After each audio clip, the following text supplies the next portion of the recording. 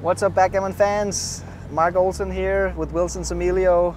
We're just driving to our regular lunch cafe here, and we figured we wanted to do a short video where I'm gonna tell you guys about my top 3 reference positions of backgammon. So my number 1 position is the 3-roll versus 3-roll in a bear-off. So when it's a X-roll versus X-roll position, so both players have the same amount of rolls to go if you don't roll a double, it's always going to be a take until we get down to the 3 versus 3-roll position. This is where it shifts and becomes a small pass. We're just 1% short, more or less, of a take here.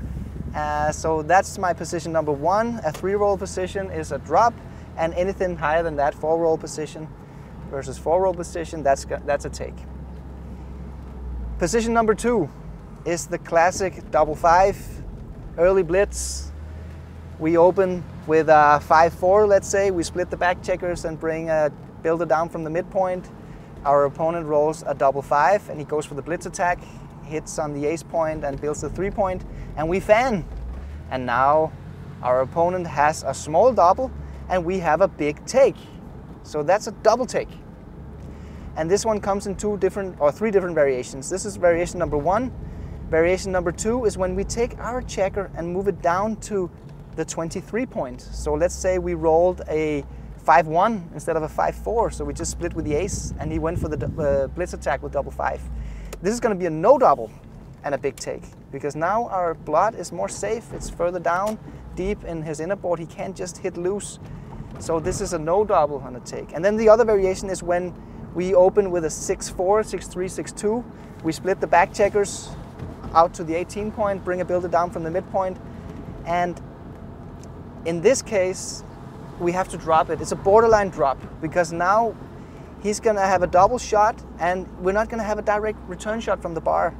And he's also gonna bring down ammunition from with a hit, with tempo. So that's worse. This is a big double and a borderline drop. Good. Reference position number 3 is the position where we hit a late turnaround shot while our opponent was bearing off. We then managed to close him out. We have optimal spare checker distribution on the 6, 5, and 4-point. And now the cube action is defined by, or is a function of how many checkers your opponent has borne off already. So the reference position is that when your opponent has borne off 8 checkers and the rest of his checkers are on the deep points, the 1, 2, 3-point, then we have an even race. It's a 50-50 position. So that's a good one to remember. It's 50-50. And now what you need to remember is that the borderline cube actions are defined by 3 checkers to each side. So 8 checkers off is a 50-50. 5 checkers off, now we are ahead in the race. Now we can double and he can still take. If he only had 4 checkers off, he would have to pass, because now he's too far down in the race.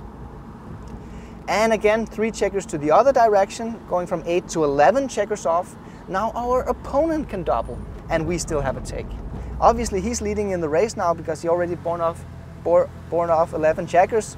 So he can double and we can just about take. If he has 12 checkers off, then we're too far down in the race and we can't take anymore.